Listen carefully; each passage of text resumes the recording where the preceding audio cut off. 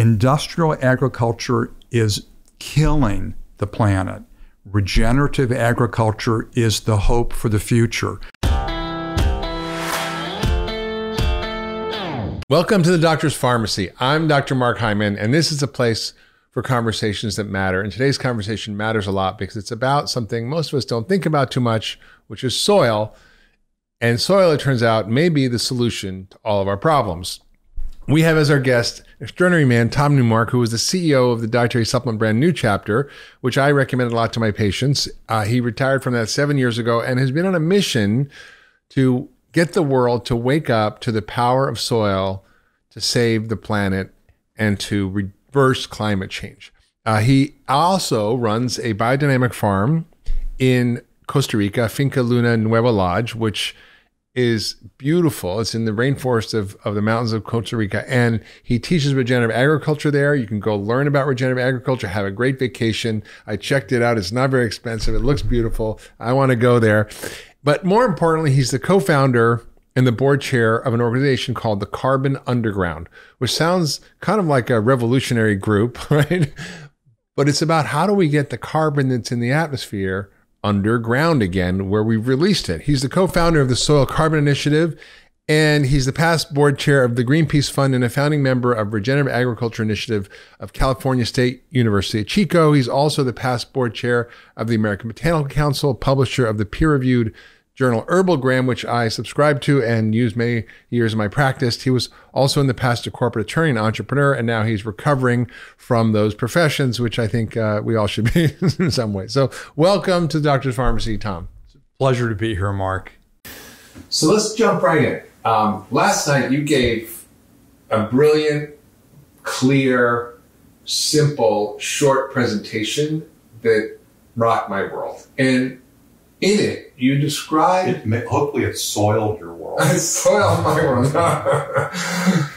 It made me almost soil my pants because it was so frightening. But yeah, it was compelling. And in it, you talked about the big picture of what's going on in our climate today, why it's a problem, and how to fix it.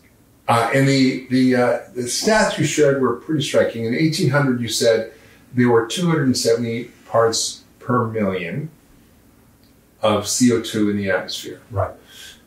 When you and I were young folk, there was 320 or 50, and now there's 415 parts per million. Now that seems like an obtuse number. What does it mean? I don't even know. But each part per million accounts for, you said, 2 billion tons of carbon that was underground that got released. In some way. Yeah. Right. Whether through the combustion of fossil fuels or through the destruction of soil and the respiration of CO2 because of destructive agricultural malpractice. And isn't just fossil fuels just old trees and plant matter that got fossilized? Sure. So there are these things called carbon sinks. So in the planetary carbon cycles, the carbon in the atmosphere can make its way into the fossil fuel reserves, which was a giant sink of carbon. It can make its way into the oceans. People have heard about the acidification of the ocean. Yeah. Because of the carbon dioxide that gets dissolved into and taken up into the ocean. It can make its way into the above ground biomass, the grasses, trees, prairies of the planet, or it can be in the soil itself. So those are the carbon sinks that we want to be using because we don't want to put more carbon dioxide in the other carbon sink, which is the atmosphere. So go through those things in the reverse order. How have we affected all of those systems to release more carbon in the environment? All right, so we're at 270 parts per million before the Industrial Revolution. And maybe 10,000 years ago, we were at 260 parts per million before the Neolithic Revolution. But it was pretty stable. And then all of a sudden, we have the advent of industrial manufacturing, the burning of fossil fuels, and industrial agriculture. The widespread plowing of the soil and the widespread application of synthetic fertility, synthetic nutrients, like nitrogen fertilizer. Let's use that as an example. So the convergence of those industrial, extractive, destructive mechanisms led to the release of carbon that was in those carbon sinks, whether fossil fuel reserves or in the soil or in trees. And they were released into the atmosphere.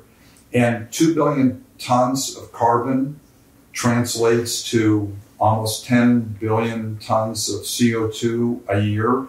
And over the decades, over the centuries, we're at 415 parts per million. Which accounts for like 1 trillion tons of carbon dioxide that's been released. That we've introduced, humans, human beings, anthropogenic climate change, human activity that has transferred carbon that was beneficial, that was in a stable reserve. I mean, we're carbon-based life forms. Mm-hmm. Carbon's not the enemy. Mm-hmm. That carbon's our best friend if it's in the right place. When we like our friends to come over, but we don't like our friends to come over and have all of them occupy our home and stay too long. It's all about time and place, and carbon in the right place at the right time is the basis for life.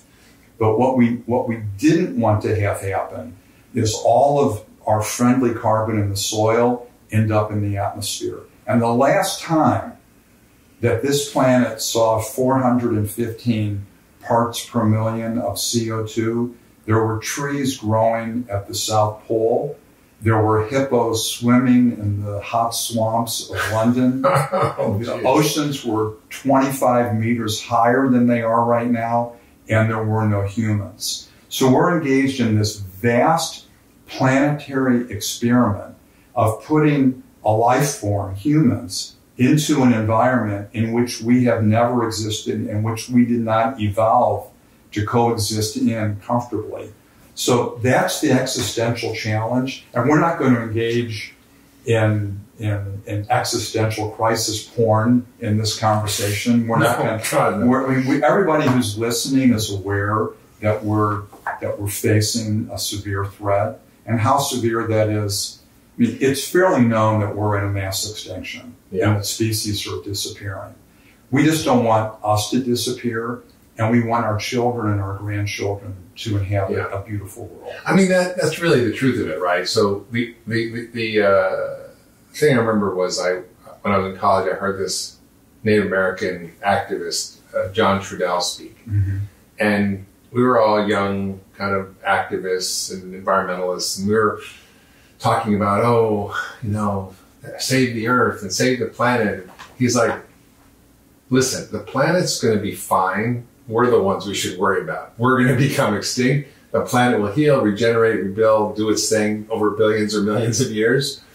We're the ones that are going to be. And I accept that, and I say that. And there was a brilliant book that I read about 10 years ago called Impossible Extinction by an exobiologist from NASA, about as long as there are bacteria, as long as we've got those genetic seeds in our ecosystem, then there'll be a next iteration of creation. Yes. And it might take 25 million years, but at some point there'll be the next pinnacle life forms on the planet. And so we shouldn't lament life on the planet. But sometimes Mars happens. Yeah. Sometimes Venus happens. Venus happens. And Venus was a very rich planet with vegetation and water, and it was like a semi-Earth, right? Right. And so there is this wonderful hypothesis called the Gaia hypothesis, which is that the Earth, that the living planet creates conditions that are conducive to the perpetuation of life on the planet. And that works unless things are thrown dramatically off kilter. And if we muck around with things too much, Venus might happen. Yeah. So I think that we can assuage ourselves that the planet's not at risk, but let's not get too carried away here. We had David Wallace-Wells on the podcast, and his book on Uninhabitable Earth starts with the sentence, "It's worse than you think."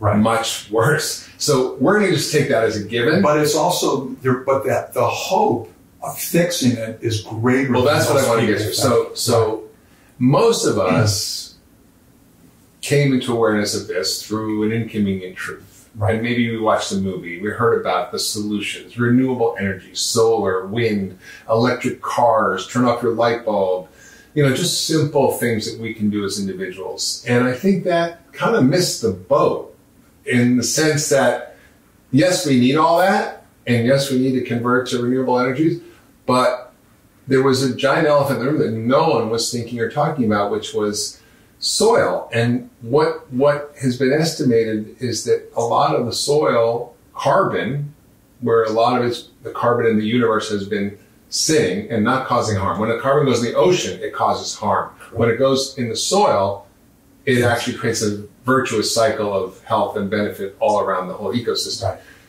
So what has been the story of soil, and how big a contributor is it to climate change? How much soil have we lost, and how much do we have left?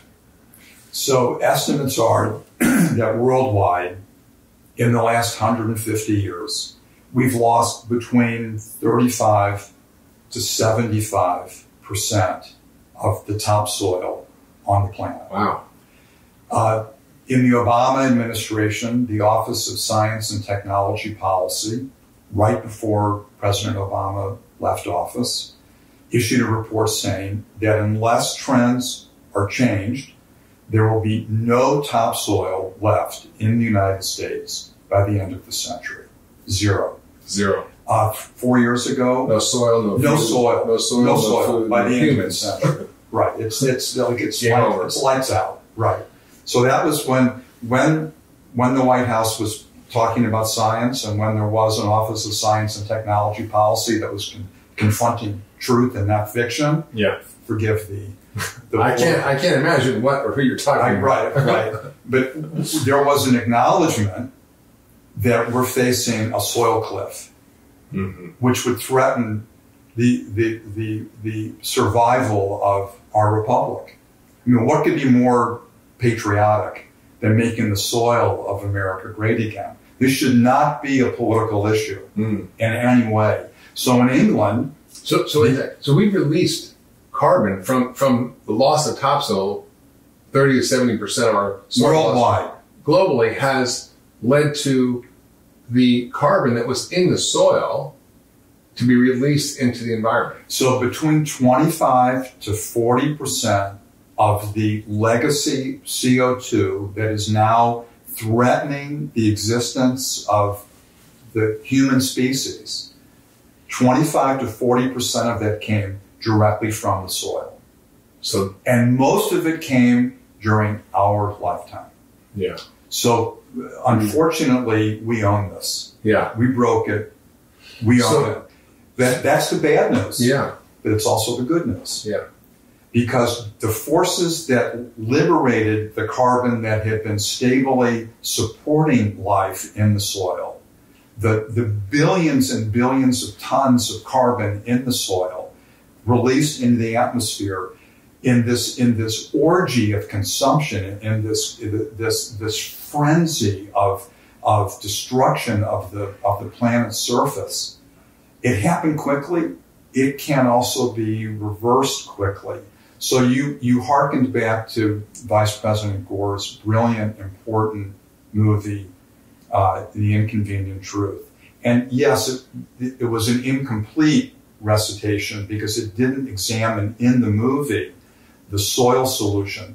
But Vice President Gore later, in one of his books, in one of a key chapter that was informed principally by Ratan Lal, a soil scientist at Ohio State University, he wrote about the soil solution. So Vice President Gore is very mindful and is a supporter of the soil solution.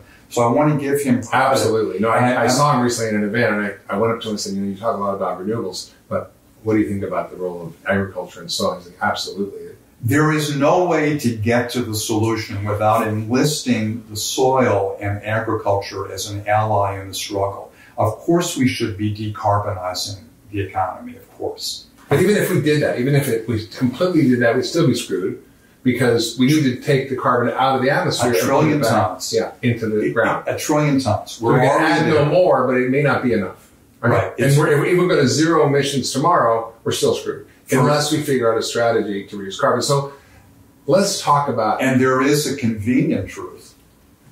You see, the inconvenient truth is we've got a trillion tons up there that's vexing us and threatening us. And the convenient truth is that there is a free, shovel-ready technology that has been time-tested to draw CO2 from the atmosphere and put it to work for us in the soil. And that technology is called photosynthesis. Yeah. So it's not like we have to invent something new, and there are no barriers to entry, and there's no new technology that has to be invented. Mm-hmm. It's been tested in these big carbon scrubbing machines that who knows are going to work.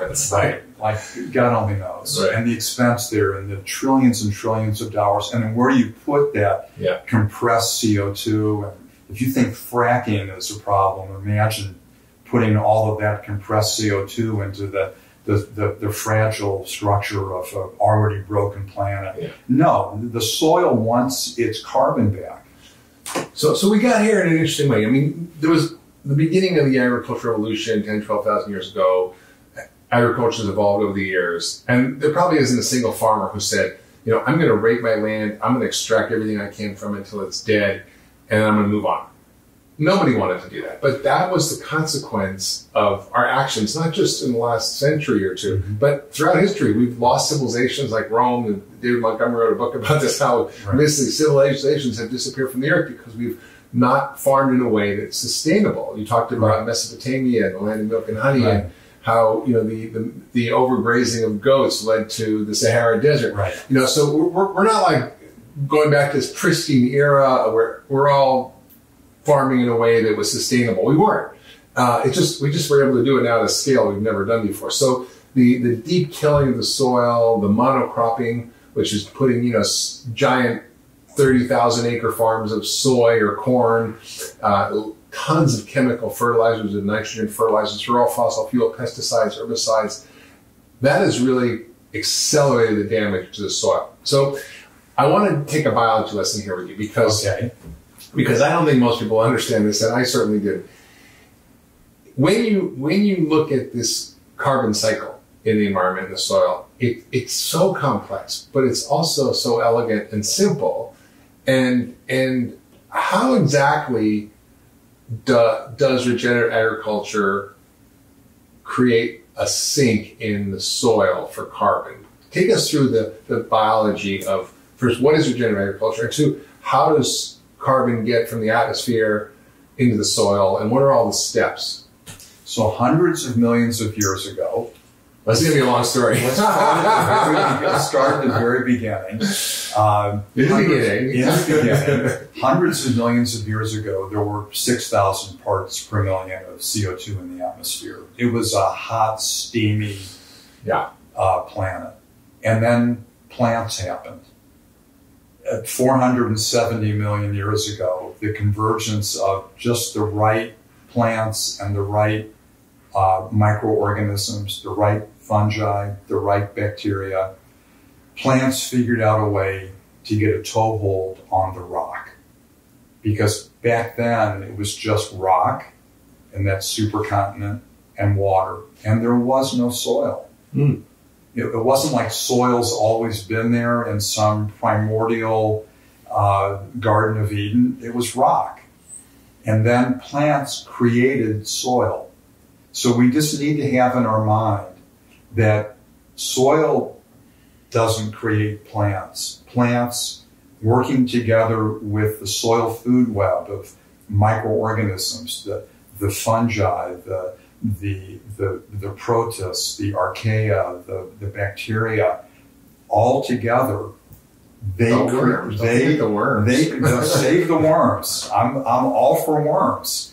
I mean, I even love nematodes. I mean, they're all part of it. The infinite complexity of life in a thimbleful of soil, we'll never understand it. And I'm so happy to bow down in humility to the unfathomable. Isn't there like more like microbes in a handful of soil than there are stars in the universe? Yeah, and so it's unbelievable.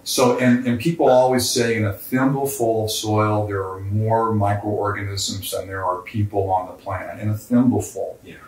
But if you go to the root tip, if you go to that rhizosphere, that spot where biology meets geology, at the root tip in a healthy ecosystem, there are hundreds of times more than even the 6 billion organisms. The amount of life that is teeming, that is scheming, that is organizing, that is communicating, that is converting solar power and carbon dioxide and water through a plant using photosynthesis to create plant sugars, to create carbohydrates. I mean, we love carbohydrates, right? Yeah. They're a way to capture energy from the sun. Calories, all the measurement of solar power. We need, our metabolic requirements require calories. We require solar energy. Plants need them too. Plants have a metabolic need for solar energy and for calories. So plants create sugars. C6H12O6, using solar power to break apart carbon dioxide and water, H2O, CO2, re-scrambling them. Some oxygen gets released off into the atmosphere. Which we breathe. Thank you very much. Plant forms for doing so we basically live on plants' waste products. We live on the waste. We live on plant waste. We also live on the sugars that plants create using the captured solar power. But the plants have this amazing ability to breathe in carbon dioxide. But weirdly, even though plants live in a nitrogen-rich environment, nitrogen being 78% of the atmosphere, they don't speak nitrogen. Yeah. Plants need help capturing and using nitrogen. So it turns out that microbes have figured out how to actually capture and make biologically available nitrogen. So microbes, that certain bacteria. Which feeds the plants. Right. So the plants need that biologically fixed nitrogen. In turn, the bacteria need the sugars that the plants create because they don't have a relationship with carbon. It's like ancient traders. They trade. It's a barter system. Barter system. So it's we don't realize it, but as we look out into a forest or a meadow, there is this vast commodities exchange going on. Like plants. It's not listed on Wall Street or Chicago. It's not. The plants say, "I've got solar energy. I've got carbohydrates. I've got sugar. I need phosphorus. I need potassium. I need selenium. I need nitrogen. Who's got it?" And messages get sent out at the tips of the roots, that rhizosphere we talked about. That's where it's all happening, at the root tip. Which, by the way, when a seed is germinating, the root tip is called the radicle, spelled differently, R-A-D-I-C-L-E. But I love having radical solutions to the environmental problem. Yes. So we're looking at the rhizosphere where the messages go out. I need these commodities. Who's got them? And the fungi say, well, I can deliver solubilized phosphorus that I've gotten from phosphorus solubilizing bacteria. But what I need in exchange, I need some sugar. Can you give me sugar? And the plant says, we got a deal. We got a deal. Here's sugar, give me phosphorus. Here's sugar, give me nitrogen. Here's sugar, give me... It's an interdependent ecosystem. It is. But what's disrupted is the moment that we begin to pour synthetic fertility into that field, synthetic nitrogen, synthetic chemical solubilized phosphorus and potassium, the plant goes, wait a minute, I don't really need to work for the soil food web anymore.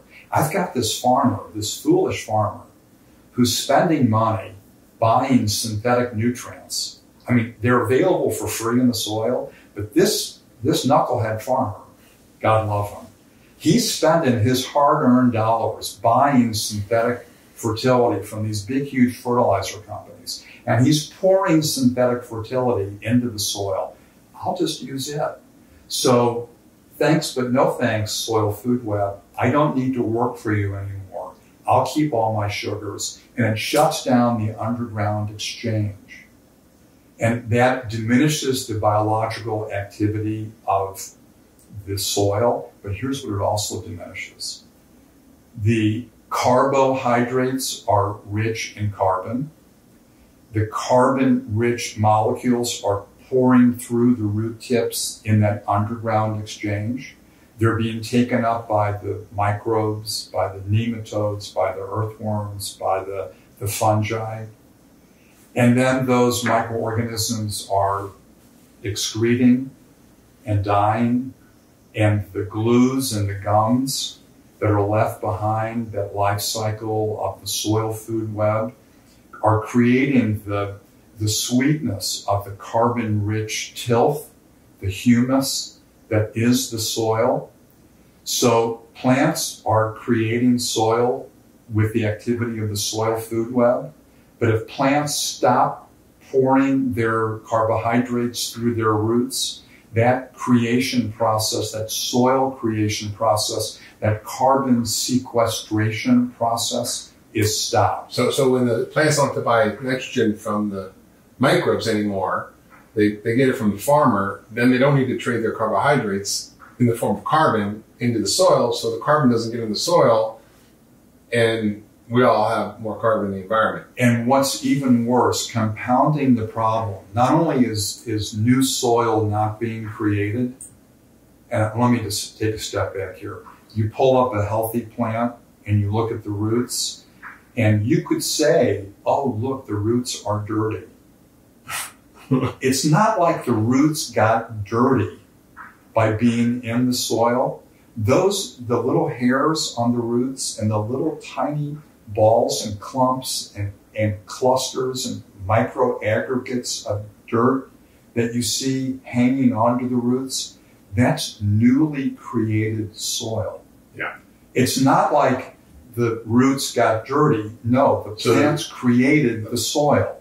Plants made dirt. Plants make the dirt. We like to call it soil. Yes. Right? The difference between dirt and soil is important. Soil is alive. Let's use that as the defining point. But not only is the introduction of synthetic fertility stopping the formation of new soil, but think about it. Nitrogen fertilizer speeds up plant growth, but it speeds up the growth of the microorganisms too.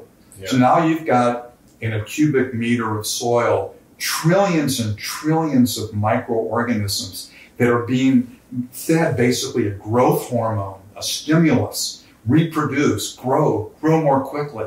Well, when you've got all that almost cancerous growth going on in the soil, they're hungry. They have to eat something. They have to get those calories. So they begin to consume the flesh of the soil. They begin to break down. So there's all this carbon in the soil already that's been built up over years and years and years, or thousands of years. And then the bacteria get hungry because they're being fertilized with the nitrogen, and then they eat all that carbon in the soil, which then gets released when they expire because the bacteria have to burp or fart. The belching and farting and breathing, the exhalation, the respiration. So we're about cow farts, we should worry about bacteria farts. Exactly. And so think about it. We've got 1 trillion tons of legacy CO2 in the atmosphere, and up to 40% of that came directly from the soil. And the soil wants that carbon back because that's what good soil is made of. And it produces fertility, and healthy soil produces nutrition, produces flavor. It's a win-win if we can put that carbon back in the soil, and the technology is there to do it. And it's not just a carbon issue for humans, it's the nutrient issue, because as we've destroyed the soil, and we've taken out the microbial life of the soil, the plants can't extract the minerals and nutrients from the soil, which means we see much less mineral content in our current vegetables. So even if you're eating broccoli today, it's different than broccoli 80 years ago. It's much less nutrient dense. And I've heard figures mineral by mineral that range quite a bit, but around 40% diminution. Wow. Of nutrient content. I mean, sometimes for certain macronutrients, it can be 60, 80% diminution. But what we're growing is a lot of food that is empty in nutrient value. The other it thing has also, calories, but not nutrients. Well, the other thing you also probably know is that plants are getting much higher levels of carbohydrates because plants eat carbon dioxide. So since there's so much carbon dioxide, it's making your plants into junk food. Correct. Which is a whole another problem. All right, let me recap here. But what we haven't done, there's one critical thing I haven't explained, which is the whole reason why we're here, which is what's called regenerative agriculture. Wait, before you do that, I want to recap because you just downloaded a lot of stuff, and I want to make sure people really understand it. And correct me if I'm wrong. So the whole idea here is that we know that plant mass draws down carbon out of the environment, like the rainforest. Mm-hmm. And your farming plants do the same thing, and they draw the carbon into the soil through a process of photosynthesis, where they suck out carbon dioxide, they combine it with water, and through photosynthesis, it creates energy for the plants to do their thing. And then we actually get to eat the plants, which gives us energy too, which is all a great cycle. And we get to breathe the oxygen. So it's this beautiful ecosystem interdependence. But then what happens is the disruption of our soil and turning soil to dirt disrupts that whole cycle. Correct. So then we don't put carbon back into the soil. It gets released in the atmosphere, which is why you say anywhere from 20 to 40% of our current greenhouse gases are from the loss of soil. And that leads to poor quality nutrition for us. It leads to the destruction of the microbial life in the soil. It leads to this horrible cycle where we're in now, where we're seeing dirt instead of soil, and we're using more and more chemicals, more pesticides, more herbicides, more fertilizers, and we're at a point where we can't continue this anymore. And then we have this horrible situation, but the good news is that there's a solution, which is regenerative agriculture. Right. All right. So did I get that right? You got it perfectly right. And it's really not complicated.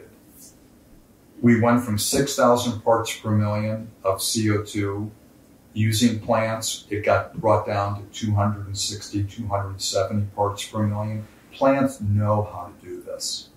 Plants and the soil food web all working together create the perfect conditions for life on the planet. So if we're at 415 parts per million, no problem. If we can go from 6,000 to 260, we can go from 415 back to 350 or 300 or 270. I mean, the Mother Nature can do this if we get out of our way and if we optimize the photosynthetic activity. And that concept of optimizing photosynthetic activity to sequester carbon is called regenerative agriculture. And that's a radical thing you just said, because we're all talking about how do we mitigate climate change? How do we stop increasing carbon emissions? How do we go not from where we are now 1.1 degree to 1.5, but not to 2? You're talking about a whole different idea, which is take us back to, no degrees. Correct. Increase. And we in the regenerative movement respect the need to decarbonize the economy.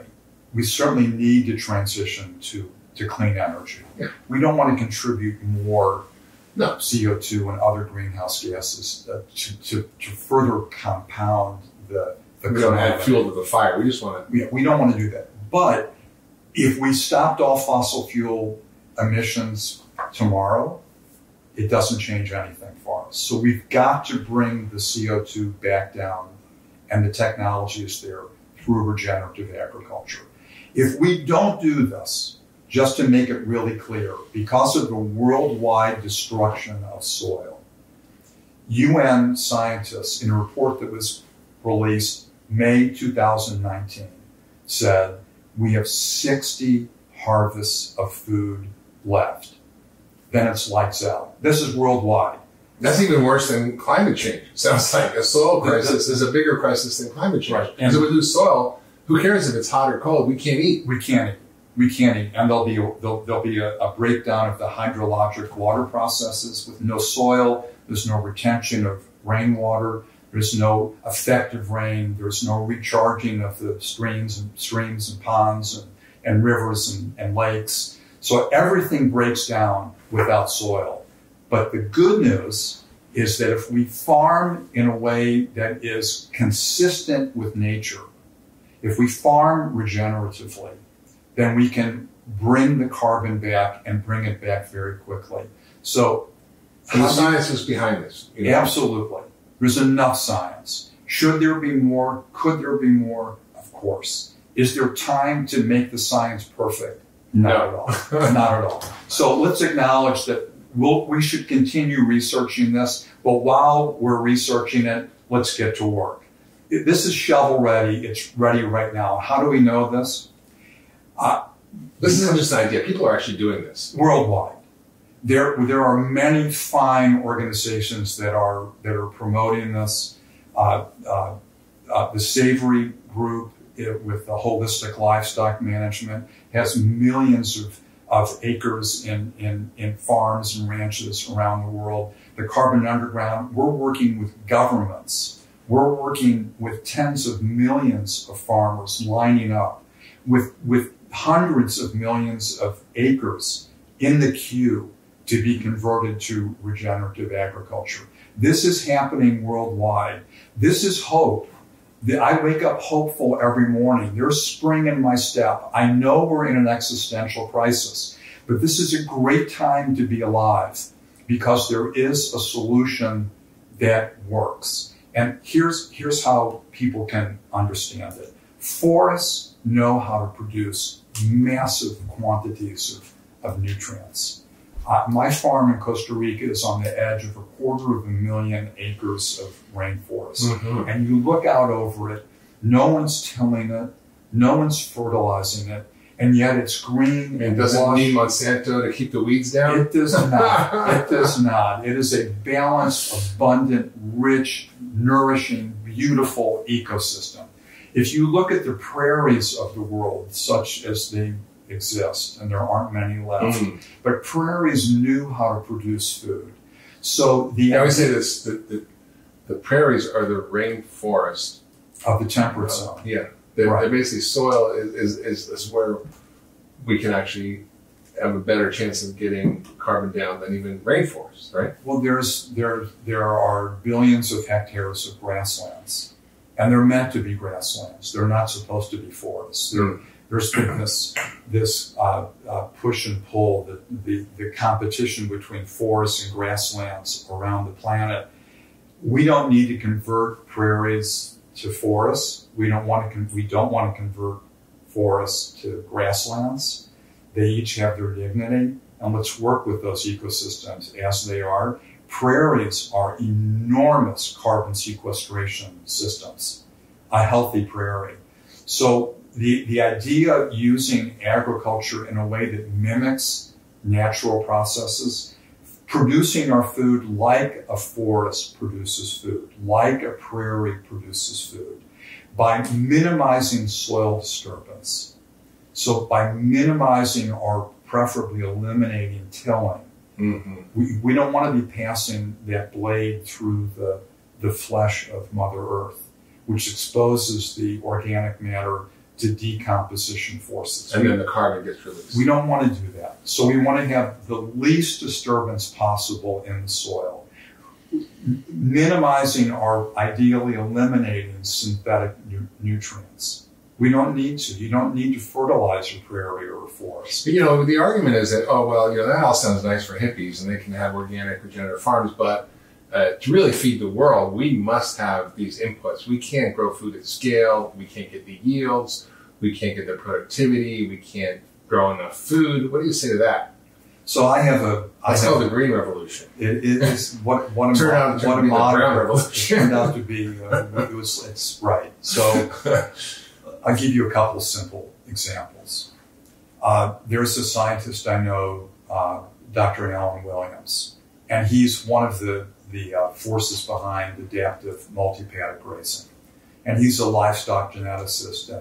Which, by the way, what is that? What is adaptive multi-paddock grazing? I'll circle back. Okay. And he's probably a fifth or sixth generation farmer from the Southeast. And he buys some abused, destroyed land in the Mississippi Delta. I mean, it was a cotton plantation, and then it was grazed irresponsibly. And this is dead and this is dirt now. This isn't soil. And the organic matter is a fraction of what it was in its natural history. Mm-hmm. And 5 years later, 5 years after using adaptive multi-paddock grazing, he's finding that the soil organic matter levels have gone from 0.5% to 4 to 5%. Wow. He's found that every year he's sequestering up to 40 tons of organic and inorganic carbon per hectare per year. This is dead soil 5 years ago that now is a showcase of biological activity and abundance. And productivity. And the stocking capacity, the rate of productivity of his cattle ranch is 3x that of his neighbors, and his input costs are lower. Wait a minute, so you're saying that regenerative ag can have threefold increases in productivity of cattle and meat? And cost less. And cost less? And produce a higher quality of nutrients in the output. So better meat and less costs and carbon sequestration and no chemical inputs. It sounds like a fantasy.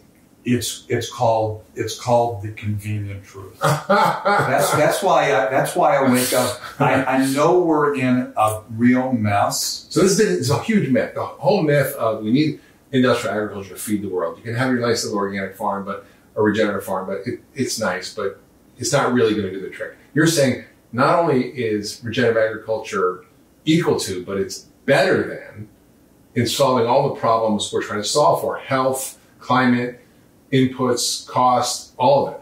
Mark, if we have no soil left in 60 years, if the Obama administration scientists are right that there'll be no topsoil left at the end of the century, if the scientists in advising the House of Commons in England are right when they say that the topsoil of England has gone from 3 meters to bedrock, and farming will be economically impossible in 1 generation in England. So 10 feet to rock, right, in a generation. That's what's happened. So we know how the movie of industrial agriculture ends. It ends with bedrock. We're back to that soil-free environment 470 million years ago. The movie ends in calamity. The movie ends, as the UN reporters stated last month, with 60 harvests of food and then lights out. So when people say we need industrial agriculture to feed the planet, yeah, well, how's that working out? How's that working out for you? How's that working out for you? Well, it's good today, but it's not good. Exactly. So we could have this frenzy of chemically supported production, which is incinerating and vaporizing the soil to the tune of 25 to 75 billion tons of soil every year being gasified and the carbon being put up into the environment, compounding our climate crisis. That's where we are right now. So no thank you to that. Okay, so let's talk about regenerative agriculture a little more deeply, because right now there's this raging debate, which I get buffeted about by. On the one hand, there's an enormous movement and enormous money behind it that says that in order to save the planet and reverse climate change, that we need to become vegan or plant-based, because it's the cows and factory farming of cows that are causing a significant part of the carbon emissions. And if we stopped eating those cows, then we'd all be better.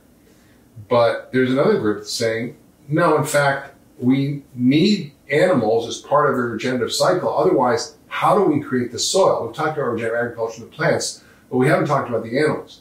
And even if you eat meat or don't, you're a vegan mostly, right? And you have been most of your life, but you are focused on actually incorporating animals into the cycle, and you have a dairy farm in Costa Rica. Yeah, I'm a walking oxymoron. So how do you navigate this? Because the arguments are really vocal, and they're backed by, quote, science on both sides. And when you start to dig into the vegan argument that we should get rid of all cows and regenerative farming actually is bad or worse than conventional factory farm animals, you've got scientists writing papers like Grazed and Confused, meaning that the people who think that grazing is the solution are all confused because the data only show that it works, right? And often their data is cherry picked so that they're looking at only a 1 or 2 year cycle to see if it works, and it takes longer than that to actually change from dirt to soil. So, how do you, and they're also funded by large vegan groups, and they're supported paradoxically by big food, big chemical companies, big ag. It's strange when you see, Syngenta and ChemChina and DuPont and Bayer, Monsanto and Pepsi and, Nestle all supporting this. It's bizarre because they're talking about increasing plant production, which in the developing world, they're saying needs all these inputs. And so we should increase the fertilizer. We should increase the inputs. And you're saying there's this whole backstory to it. So can you help navigate through that? Because I think people are confused about whether we should all eat meat from regenerative farms to save the planet, or we should never eat meat at all from any place. I certainly honor the spiritual and the religious perspective that says that the eating of other life forms is inappropriate. I will in no way denigrate absolutely that. Yeah. And so if people come to veganism from that point of view, it is interesting because I do think that plants have consciousness, and I don't know how you draw a line between microbes have feelings too. Microbes have feelings, and they may not have eyes, they may not have little furry faces, but they're conscious, and plants respond to the environment. Plants have memories. So I don't have the knowledge to be able to say that consciousness stops at a certain kingdom of life. And so, again, there's some data on it, which is fascinating, like Secret Life of Plants. Yeah, it's fascinating. I've seen reports of certain plants that actually can differentiate between stimuli that threaten and therefore need to be responded to, and stimuli that are just general background noise. We think of it in a very mammalian expression of intelligence, and there are plants that do that better than some animals do that. So again, it's not up. I'm not a lama or a guru. I'm not a mystic. I can't tell you where consciousness starts and stops in creation. But if someone has made that decision, fine. But they shouldn't be deluded into thinking that it's necessarily good for the environment. Exactly. Or that they're not killing anything, because you're destroying habitat. Agriculture is the most destructive thing. You're destroying habitat of moles and mice and rabbits and insects and birds, and they're all dying because you're eating your broccoli, right? Right. In fact, I don't think most vegetarians realize this, but I was at the Brooklyn Grange, which is not too far from here. It was one of the biggest rooftop farms in the world. And it's this beautiful organic farm on top of this roof overlooking the Manhattan skyline. And I was taking a tour, and I said, oh, this is fascinating. So how do you take care of the soil up here? Because you bring all the soil up. And how do you grow these plants? He says, oh, we use bone meal and oyster shells. So your broccoli is a carnivore. Exactly. And I don't know of any healthy ecosystem ever in the natural history of the planet that evolved absent animal interaction. Mm-hmm. If you cordon off an ecosystem and keep all mammals out, it would likely die. Mm. I think that's probably a major cause of desertification around the world, where ecosystems are deprived of animal inputs. ecosystems eating manure and urine, and also then the disturbing of the soil, exactly. the chewing down of the plants just to the right level so that they can regenerate and grow and stimulate further root growth. It's all a cycle. The Great Plains became great through that ballet, that choreography between the tens of millions of ruminants. Yeah, there were 60 million bison and 10 million elk. Exactly. And yeah, they were all running around. They weren't causing climate change. And they were all belching and farting and emitting methane. And you mentioned Nicolette Hahn Nyman and her wonderful book, Defending Beef. And it's brilliant, and I recommend that people read it. It's not the cow, it's the how. It's not the cow, it's the how. It's not. Don't blame the ruminant. Yeah. Blame the malpractice of the management system that is misusing the ruminant. And I happen to love cows, and I raise cows, and I have a dairy. Ironically, I'm vegan, so I don't consume them. But I sure need them on our farm. Yeah. Without their involvement, our ecosystem would struggle, would really be diminished. So I look at fact and not at the religion of the argument.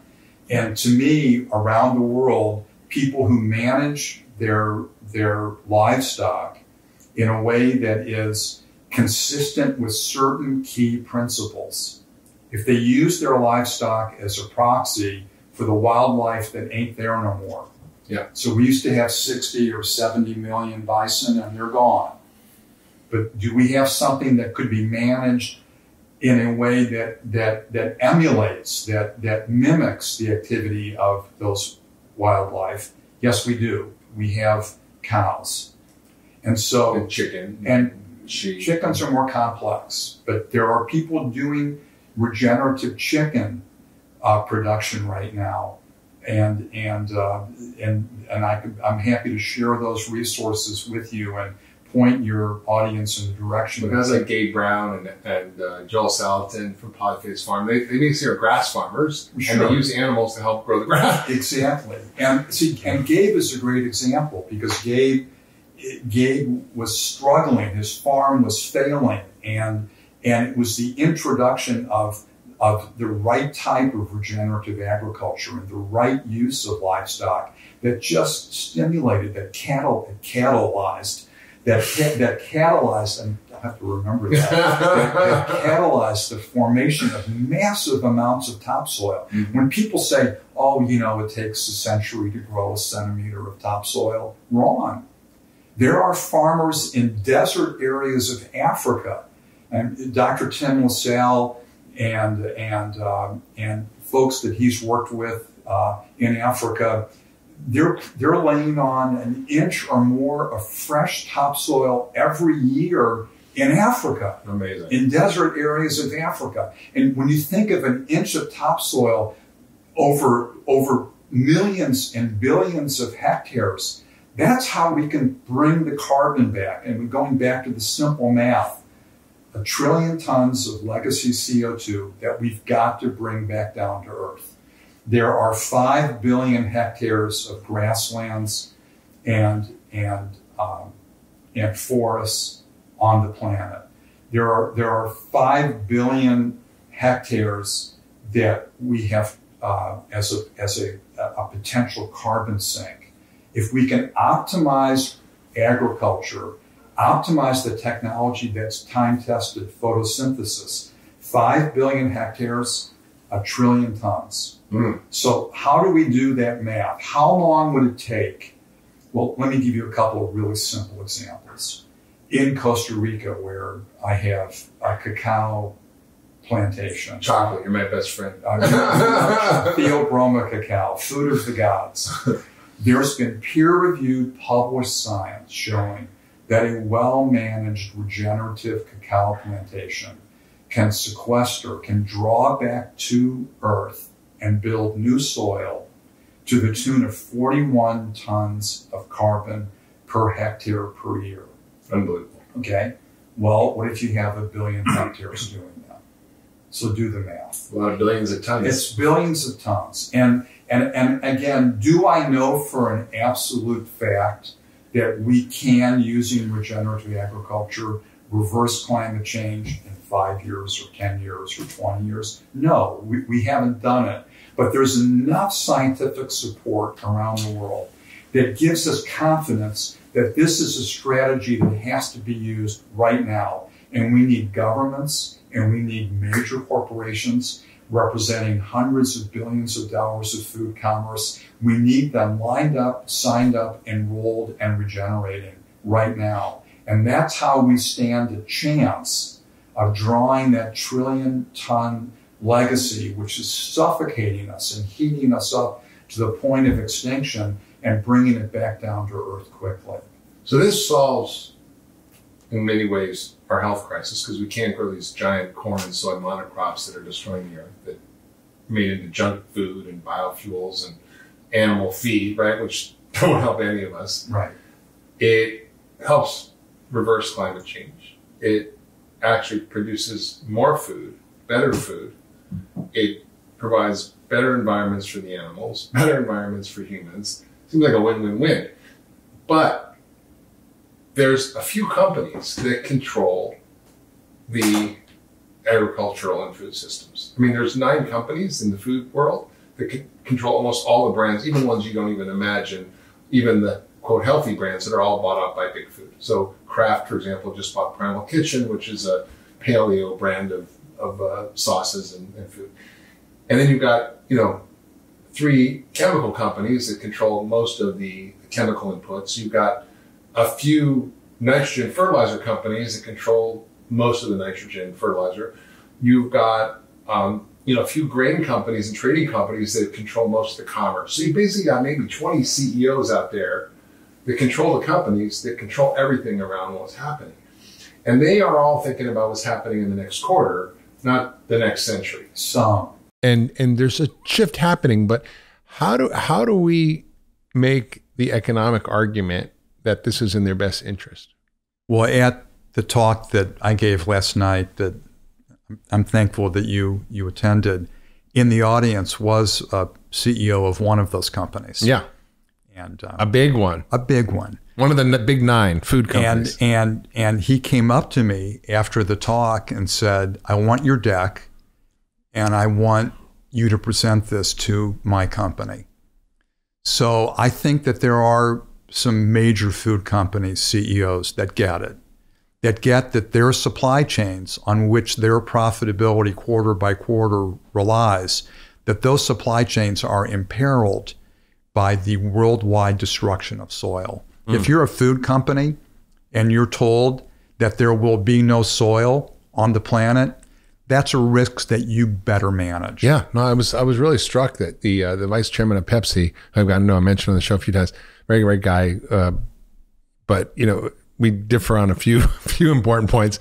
He did say he was invited by the United States Department of Agriculture to give a keynote presentation at one of their big meetings.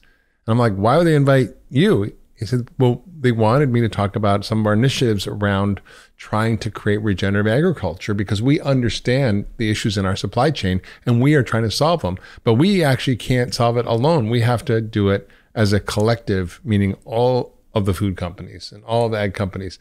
And we can't convene because it would be illegal under the antitrust law. So we need other bodies to start to convene. Maybe the Carbon Underground can bring them all together and have like a world summit of food and ag and chem and fertilizer companies and have an honest conversation, because these people all have children. They all have grandchildren. No one's trying to destroy the planet. I think a lot of this is unintended consequences of things we just never knew. People are imprisoned in the paradigm of production that they have been told is the only way to do things. And we need to change in the thinking, because again, we know how the movie of industrial agriculture ends. We're witnessing it. And once companies are awakened to the existential threat to their profitability, to me, if I were the CEO of a major food company, I would be imposing a key performance indicator on everyone responsible for the ecosystems that are producing the foods that I am selling. I would require those managers every quarter and every year to report on how much carbon the company is responsible for resequestering, how they are recharging the ecosystem. I mean, imagine a person responsible for the supply chain of a multi-billion-dollar corporation acting in a way of burning down the production facilities, of poisoning the production facilities, of guaranteeing that the company would be out of business in 10 years or in 20 years. I gave a presentation a few years ago to a major clothing company, and I asked— That grows cotton, right? Won't be naming the company, but my partner in the Carbon Underground, Larry Copold, and I asked in this meeting, are you, in your risk management, taking into consideration the likelihood that in 20 years there will be no world supply of cotton if agricultural practices don't change? And to the credit of that company, their management said, we are aware of that risk. Companies are smart. The CEOs of major international corporations, they're not stupid. No. They are appreciating the risk to their supply chain. And it's within the interest of every major food and textile company on the planet to manage the environment in a way that recharges the productive capacity of the land that is giving that company the ability to make a profit and to give shareholders their return. Every shareholder, every investor should be demanding of corporations that their supply chains convert to regenerative agriculture. And there ought to be a divestiture movement.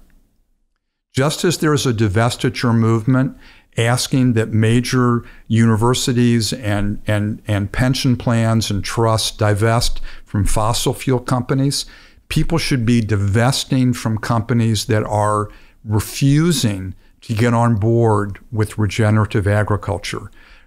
Industrial agriculture is killing the planet. Regenerative agriculture is the hope for the future.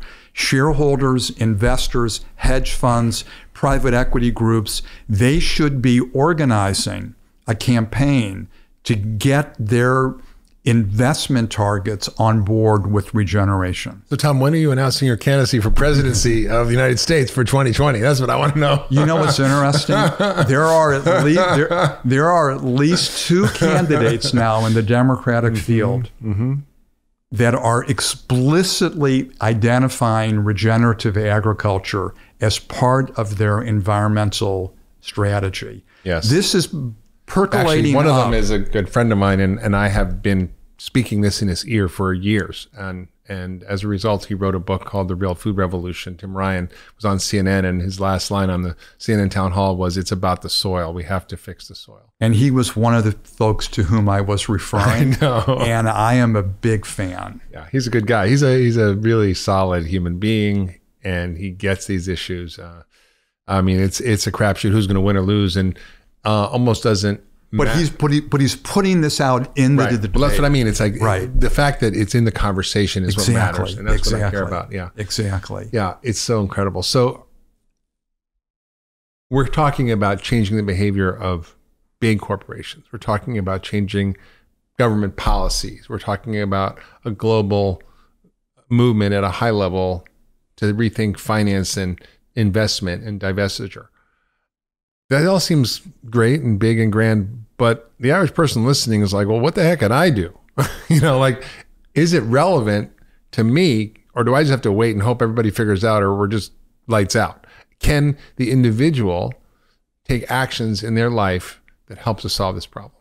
What are the theories of change? What are the levers of change? And that's what we all talk about. And what is it that led to the success of the non-GMO movement? And was it corporations getting enlightened? Was it the media picking up on the issue? Was it scientists? Was it consumer groups? It's a concatenation, a combination of all of those forces. So I don't think consumers should feel disenfranchised and powerless, because they can start asking in their farmers markets, and they can start asking in their phone calls to the brands that they love. They can start in the conversation. The conversation of regeneration 10 years ago no one was talking about this at the natural products expos and the food gatherings in North America. Now whole days are being devoted to the concept of regeneration. So consciousness is stirring. There is an awakening to this.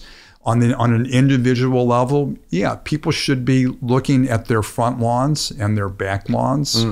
And they should be looking at the fact that the number one agricultural system in North America is grass being grown. It's where we're dumping more chemicals and more pesticides. So yeah, people have an individual ability. So turn your lawn into a garden. There should be an agroecological permaculture awakening. Yeah. Ron Finley, you probably heard of him, the gangsta gardener from South Central LA, took that little strip between the sidewalk and the road in front of his house and turned it into a garden. And he got cited by the city. They had to subpoena him for his arrest until he was growing sunflowers. And he started a whole movement of urban gardening in spaces. Ron's awesome. Yeah, in spaces where nobody was gardening and growing food. And there's a whole urban agriculture movement. So I think all these bits matter. And even insofar as they help you produce better food, enhance your community, reduce some of the carbon footprint of our ag system. They'll certainly help draw down carbon, but we need this at scale on 5 billion hectares. We need it at scale. And I have told people, if you have the opportunity to be in a presidential debate forum, or if you're hearing a candidate, ask the candidate, what are you going to do about the fact that there are 60 harvests of food left and then there's no more food? Yeah, that's a good question. Just a simple thing. All right, you believe that we have a climate crisis. Well, what's your strategy? What's your bridge from 415 parts per million to 350 parts per million? Let's start asking our political leaders simple questions. This is not a partisan issue. Whether you're a Republican or a Democrat or whatever you are, we're facing a climate crisis. What's your strategy? Yeah. And how are we going to rebuild the productive capacity of the United States, of wherever you are in the world? We in the Carbon Underground are working with major corporations because to us that is a locus of power. If there is a corporation that controls $100 billion of food commerce, I want to work with them. Yeah, Larry and I will come meet with your board. The Carbon Underground is ready to help you reconfigure and regenerate your supply chain, and we're doing this around the world. And it's a net financial win in the end. It is. Well, it separates your supply chain from imminent impossibility. I mean, supply chains are collapsing. I'm giving a talk. But you're also talking about like this method of farming isn't just something we have to do because the climate is going to hell. It's actually a better way of farming because it causes more yields, more productivity, 3 times the amount of animals that you can grow on the food on the land. I mean, it's sort of, and it will be more beautiful. Yeah. So if there's nothing other than, the biophilia of loving a rich, abundant, biodiverse environment, for all of these reasons, farmers will make more money, ranchers will make more money, the ecosystem will endure, our children and grandchildren will be able to inherit from us a planet that is biologically recharged. It is a win-win. And therefore, rather than talking about the end of times and we're facing inevitable calamity, right? I mean, and that's all true, maybe, but there's still hope. There's still an opportunity. And this is what the regenerative agricultural revolution represents. And when the Carbon Underground goes to local, state, and federal governments, different nations around the planet, which we are in conversations with national leadership around the world of how they can enroll the tens of millions of farmers in their nation in the regenerative revolution. This is how we get the footprint that we need. Please, all of the folks listening, in your backyard, be regenerative. In your wallet, in your shopping cart, shop regeneratively. In your political conversations, be asking about the regeneration of soil and the strategies for bringing carbon back down and reversing climate change. But recognize that there are also major corporations and governmental leaders who are on board, who get that it is in their corporate and governmental interest to have a recharged and well-fed and well-nourished and beautiful populace and ecosystem. Amazing. And this revolution is happening. It is inevitable, and we need people to get on board. Well, that's so hopeful. I mean, and people are interested. They can go to the Food Policy Action Network, where every single one of your congressmen and senators is rated on how they vote on food issues and agriculture issues. And you can reach out to them through their websites, and you can comment. You can ask them these questions. You can advocate for ideas that you want. And let me tell you, they listen. It matters. Yes, they get funded by big food and big ag and by big corporations, but you vote for them at the end of the day, and they're going to start paying attention when you start asking these questions. Absolutely. And you look at all the movements that have happened that have changed laws. I mean, things happen not starting in Congress, but ending in Congress, whether it's abolition or civil rights or women's rights or gay rights. The Dreamer Act, I mean, that just passed in Congress. That all started from people raising up their voices and speaking together and changing and challenging the status quo. And that's what we have to do. And it's not easy. It's not one solution. But what you're saying to me is really striking. One is that most people have no clue that the soil is the answer to climate change. Correct. It's probably the most important answer. Right. It's the cheapest answer. It's the most effective answer. It's the answer that provides multiple beneficial side effects for everybody. And it's something that is very little understood, very little appreciated, and certainly not being implemented at scale. And it's ready right now. And we don't have to wait. Correct. And there's no barriers to entry. And if you've got a land mass and a shovel and some seeds, get to work. And the one gap, though, I would challenge you on is that right now we're seeing, most of our farmers are like late 50s, early 60s, and they're aging out of farming. And young farmers are not entering into the space because of access to land issues. There's been the financialization of land, where the land is worth more for its property value than for its agricultural value. And these issues of the youth being obstructed because of various land policies and other issues from actually going in, or the costs of starting a farm, are prohibitive. So even if people want to do it, we have to solve for that. The government needs to implement policies to help train and actually convert these farms. There needs to be a much bigger initiative around helping the transition, because it's not an easy transition to go from a factory farmed industrial agricultural model to a regenerative model. It takes a number of years until it switches over, it's profitable, and it starts to reap the benefits. So I think that's an important point people need to remember. You've mentioned that I've been active in Greenpeace over the years, and I'm proud to be a part of that organization. And environmentalists in the big environmental organizations need to start really appreciating and celebrating the role of farmers in the climate movement, rather than lamenting the destructive forces that industrial agriculture now represent.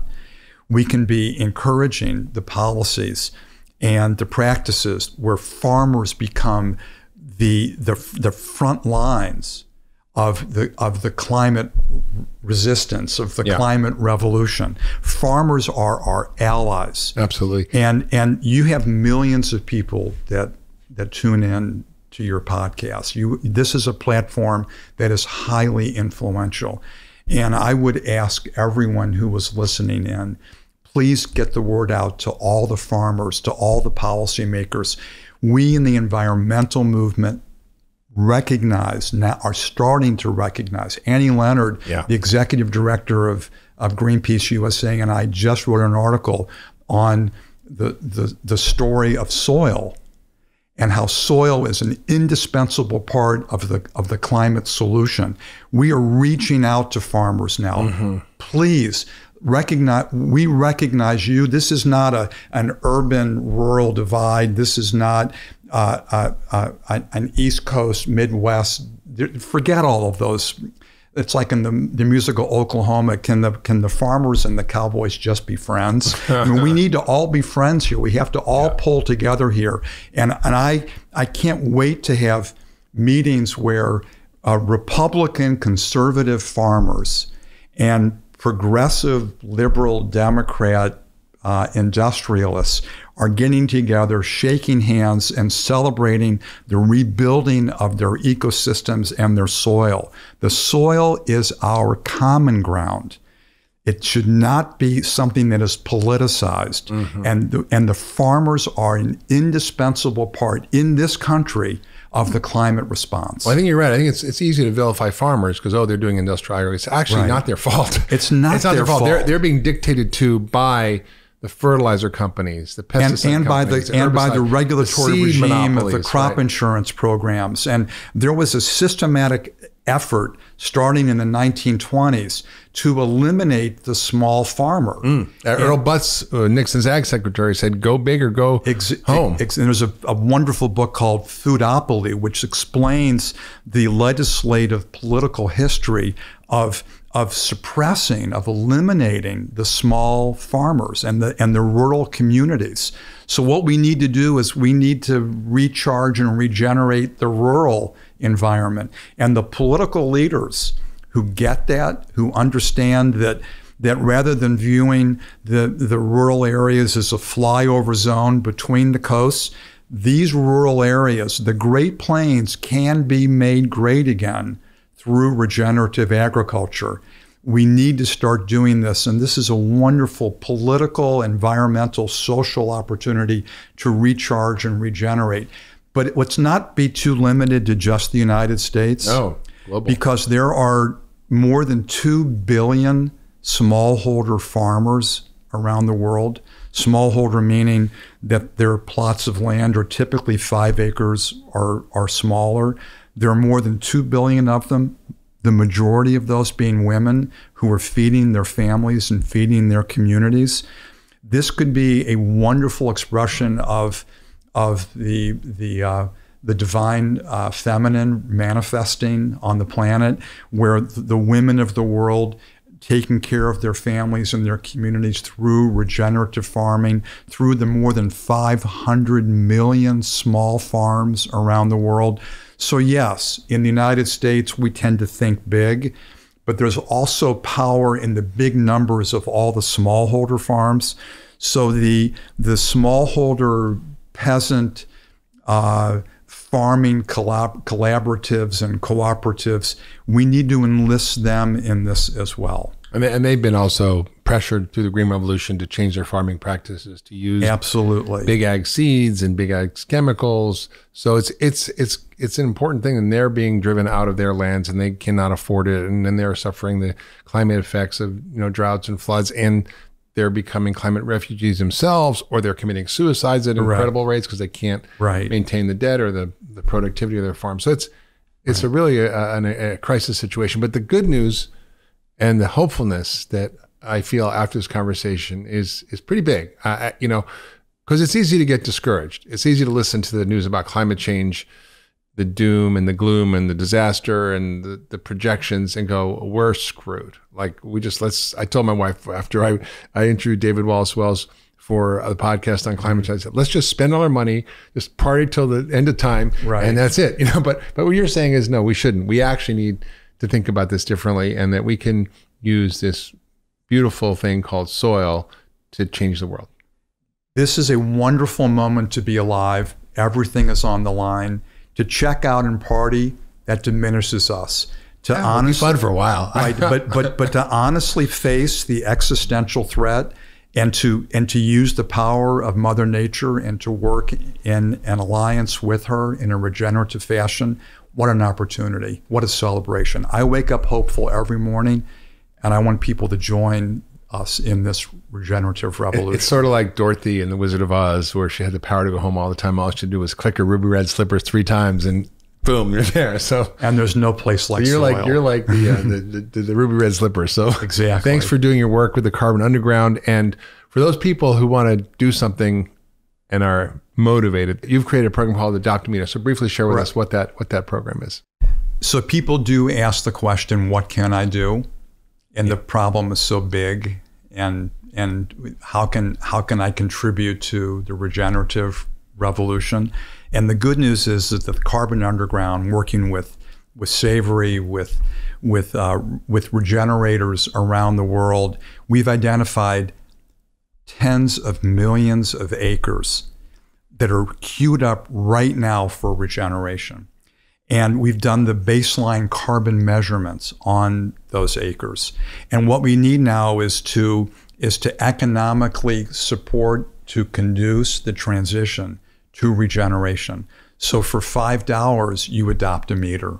You get a meter of soil. You get a meter of soil, and if we can aggregate enough people adopting their meter, and funneling that support directly to the groups that are working to regenerate those tens of millions of acres that are all queued up and ready to go around the world, that is a very direct way for people to participate in the regenerative revolution. So while we're waiting for governments to implement this and corporations to change, we actually can act right now. Adopt a meter. So you go to thecarbonunderground.org, thecarbonunderground.org, to our Adopt a Meter page, and people can sign up right now for being a part of the regenerative revolution. All right. Hope is not lost. So thank you so much for being on the Doctor's Pharmacy, Tom. This has been a great conversation, enlightening, and I hope inspiring for people to realize that there is a solution to climate change, and we have to just take advantage of it. So if you've been listening to this podcast and you like what you heard, feel free to leave a comment. We'd love to hear from you. We'd love to have you share it with your friends and family on social media, and subscribe to this podcast wherever you find your podcast. And we'll see you next time on the Doctor's Pharmacy. Hi, everyone. It's Dr. Mark Hyman. So 2 quick things. Number 1, thanks so much for listening to this week's podcast. It really means a lot to me. If you love the podcast, I'd really appreciate you sharing with your friends and family. Second, I want to tell you about a brand new newsletter I started called Mark's Picks. Every week, I'm going to send out a list of a few things that I've been using to take my own health to the next level. This could be books, podcasts, research that I found, supplement recommendations, recipes, or even gadgets. I use a few of those. And if you'd like to get access to this free weekly list, all you have to do is visit drhyman.com/picks. That's drhyman.com/picks. I'll only email you once a week, I promise, and I'll never send you anything else besides my own recommendations. So just go to drhyman.com/picks, that's PICKS, to sign up free today.